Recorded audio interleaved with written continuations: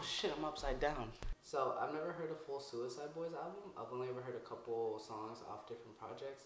But a friend of mine told me to check it out. They said it was pretty good, so we're gonna check it out. So we got a 13-track album here with a 35-minute runtime with looks like all of them being produced by Scrim, who goes by an alias Bud Dwyer. I'm not sure where the name came from. I do know that there was a famous politician who offed himself live on camera in court called Bud Dwyer. I'm not sure if there's any correlation, but I thought it was an interesting little fun fact for y'all. Starting off with the intro track, we got Lone Wolf Hysteria, which sets the mood right with a hard-hitting, kind of aggressive Suicide Boys song, which sets the mood for the whole album.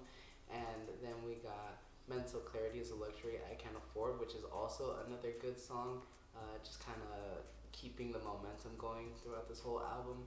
Then we got the Thin Gray Line, which is just like a sinister beat, and Scream and Ruby the Cherry just both like going in on different melodies and different styles throughout the song. It's one of the most played on Apple Music because it has like the little circle by the name.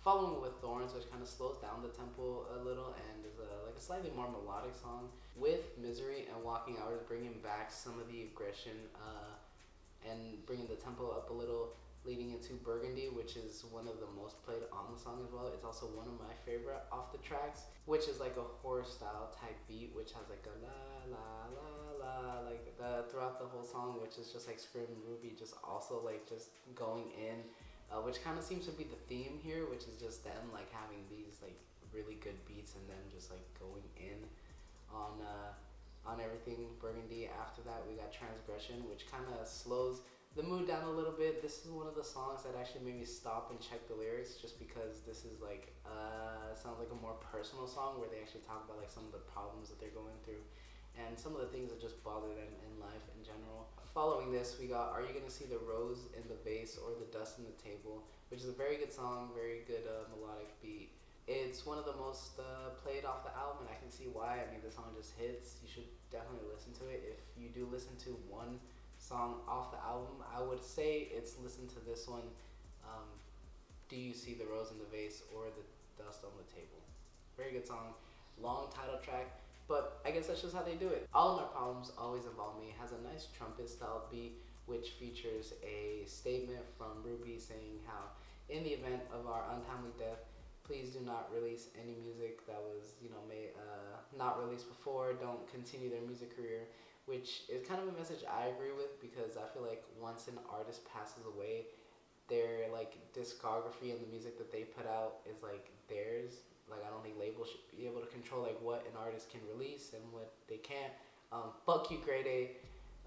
Besides that, very good song. The Light at the End of the Tunnel for $5.99 a month is the next song. It's also a personal favorite of mine. It has Lil Wayne on the intro. It also has Karma Swainpool. I hope I'm pronouncing that right. But they provide like a soft melodic voice throughout the instrumental, kind of in the background as the instruments are going off, which add to the song a lot and make it a really good listen. Then kicking up the tempo a little, we got Drag 'Em to the River, which is a Total Totalitarian remix. I'm not sure if that's an artist or who remixed it, but it's a good song. It remixes a song, I think it's also called Drag 'Em to the River. But this is one of my personal favorite, probably my favorite off the album personally, is one that I always go back to a lot. Us Versus Them is another solid track, really continuing the pace that this whole album is going, right? Not really slowing down, not really losing any charm or like any production. And the last song, we got the outro, Off Yourself V.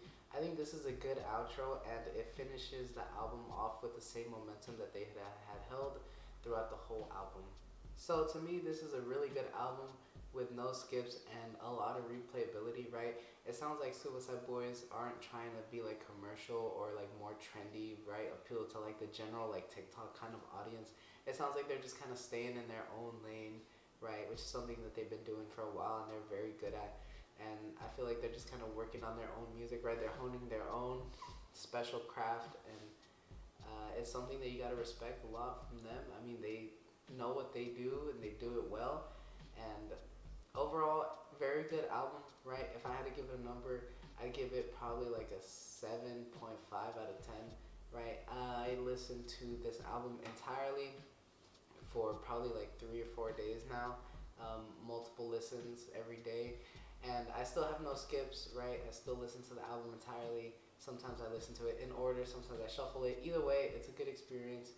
Definitely check it out if you need a Suicide Boys album to listen to and you haven't listened to their music. Those have been my thoughts. I hope y'all enjoyed them. Right, if anything, listen to the album, listen to one song.